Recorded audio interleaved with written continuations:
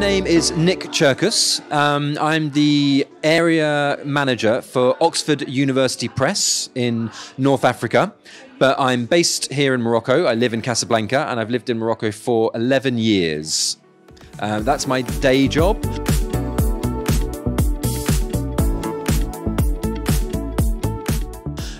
Here at the festival, the Marrakech English Book Festival, I'm part of the organising committee, and I'm managing the academic side of the programme, which means that I am organising the interviews with our authors. I'm coordinating with our team of interviewers. So I'm doing some of the interviews, but we also have some young volunteers who are PhD candidates at Qadi Ayad University to run the interviews, because it's important that we get a balance of different voices as well, and that young Moroccan people are represented in the festival.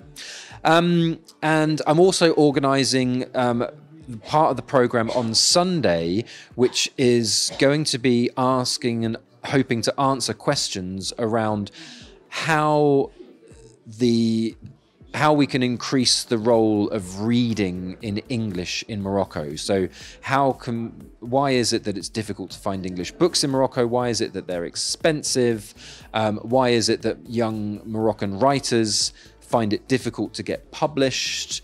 And why is it that international publishing companies are not coming to Morocco to find out more about this? So that's going to be quite an interesting session.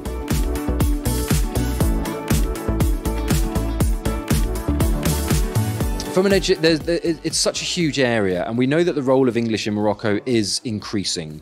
And now we've seen that there are significant steps taken by the government in order to make this happen. So we know that, for example, from next year, English is going to start to be taught in public schools from the first year of college rather than the last year of college.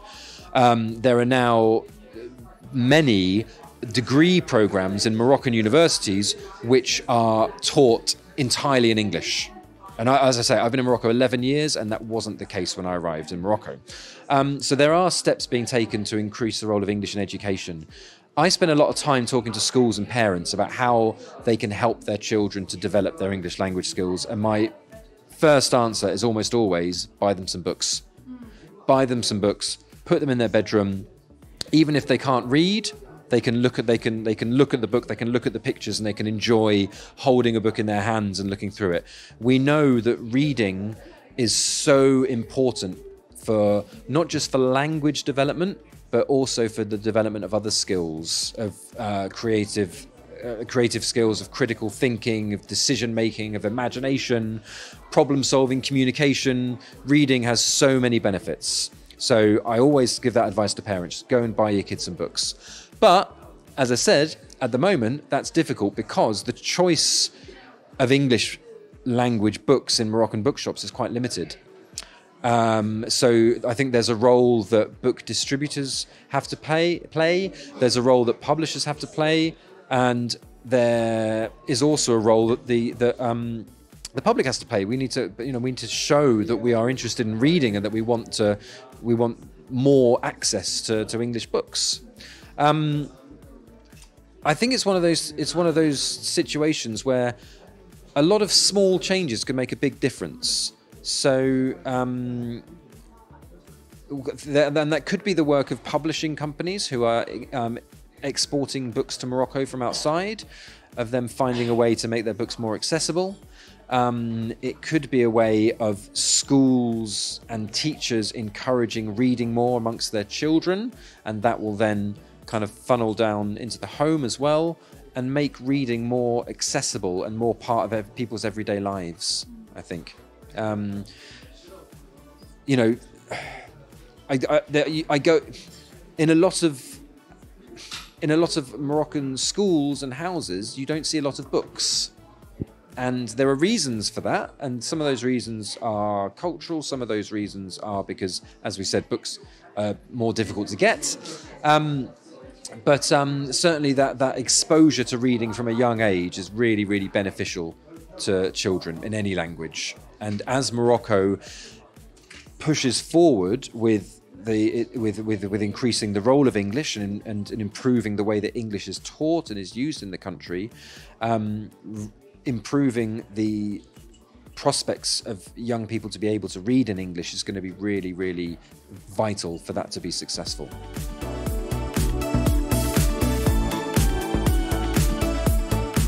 I feel that my areas that I manage are Morocco, Algeria, and Tunisia.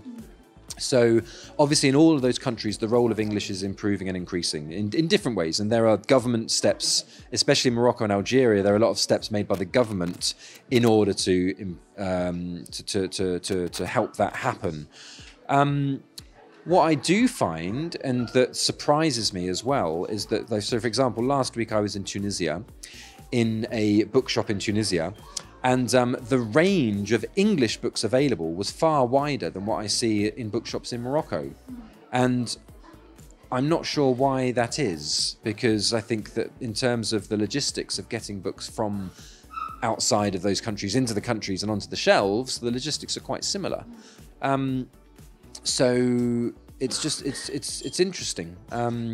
I don't think that I think the appetite for English is huge in all the North African countries, and I think that the desire to help people to access English is similar as well. And one of the things that may come out of this festival as well is finding ways that people in different sectors in those countries can learn from each other and can try to move forward together in the best way possible.